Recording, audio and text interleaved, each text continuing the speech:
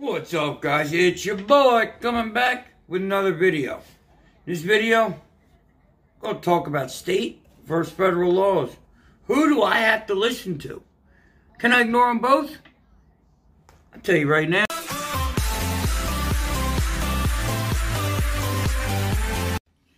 Alright, guys, so federal laws versus state laws. Who do I have to listen to? What's more important? What can get me in more trouble? Well, the truth of the matter is it depends on your situation. So, state law supersedes federal if it is stricter than the federal guidelines. Federal law trumps state law if there's a contradiction. State law is enforceable in the state. So, let's say the marijuana, okay?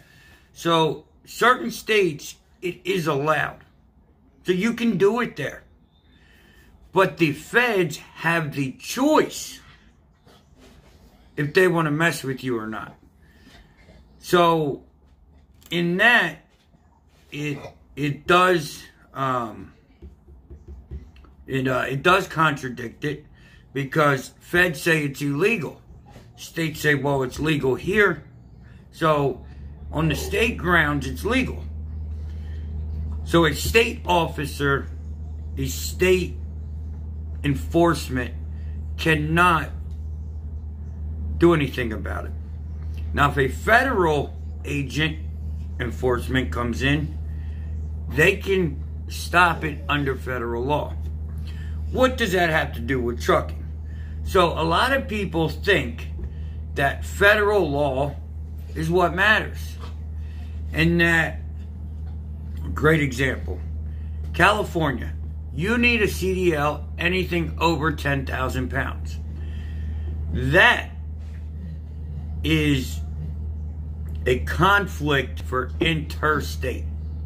If it's an intrastate driver or resident or whatever, they are held to the state guidelines, because the state guidelines are stricter than the federal. But that state cannot supersede my licensed state, because I'm under Delaware State. I'm under Delaware state laws when it comes to that. So if Delaware would change a law today stating, I don't know, anything under 26,000 still needs a CDL, if I didn't have it, I would have to get it. But you coming in would not need it. So, like the ordinances, stuff like that, you need to listen to the state. The federal guidelines are a standard. They're a standard. So, nobody can be more lenient than a federal guideline.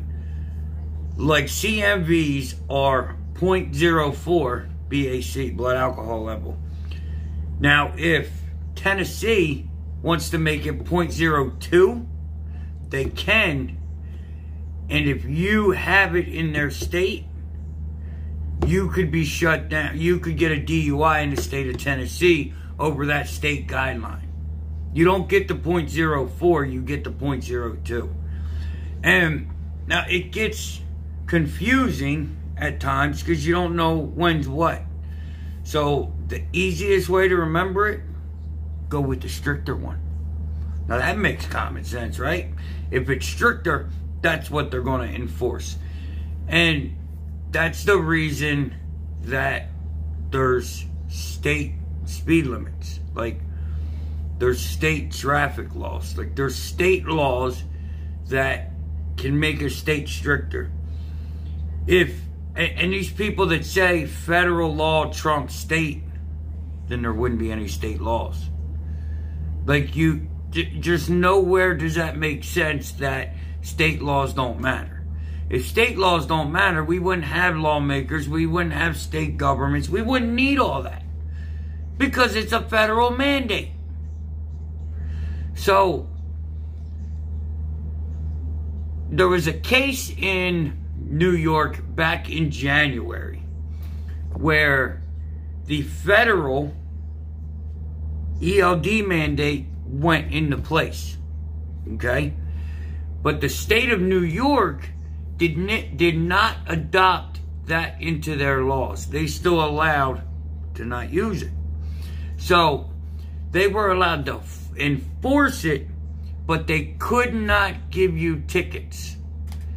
And I'm looking at it here, but so from January, I think it was January 6th to like January 16th of 2019, they were not allowed to enforce ELD mandate. They were allowed to look at it and uphold the federal law, but they could not give you a ticket in the state of New York. When you go to these, when you go to like the states, you owe 90% of the time you get tickets on the state laws. Most of them don't even know the federal laws because it's not important to them. It's important to us because we run across all state lines. So it is important to hotshot truckers. But to Joe Blow or Officer RoboCop or, I don't know, Lawyer Know-It-All, they're all about state. State, state, state. It's all about the state revenue. You know, so these guys that tell you federal trumps state, they're wrong. It's the stricter of the two, which is common sense. So make sure that you know your laws when going across state lines. Here's another one. A concealed carry permit. Federally, you can carry a firearm with the permit, right? Some states outlaw it. I think it's New Jersey, New York, and there's a couple other ones that you cannot have a firearm in a CMV. It doesn't matter. They don't honor the permit. So there, federal law trumps, or state law trumps federal. Because it's the stricter of the two, and the state can enforce it. That's why some of these DOT officers, they say state of whatever, but they're trained under a federal guideline a lot of the times. So, guys, when doing this, make sure you know who you're listening to. Please, please, please. Know what you're listening to. If it sounds too good to be true, it usually is. Like, federal state trumping state, that's way, way, way too good to be true. Like, I can come in here and just give the state official a boop, and I'm good. Because it's under federal law. It doesn't work like that. It's like with your parents. Whoever's the strictest, that's how we roll. You know, and it's horrible that they can't be on the same page, but federal is strictly for guidelines. That's what a federal mandate is for. So, hope you guys got a little bit out of this. If any, I'm not running out anytime soon, but if any of you guys have any questions that I have not covered in the videos, hotshotwedge@gmail.com will get you my email. That is my email. So you can come on over there, just drop a little question, little statement, little comment, something you want me to look into that's going on. I don't care if it's news-wise, if it's, you know, whatever. We're about trucking.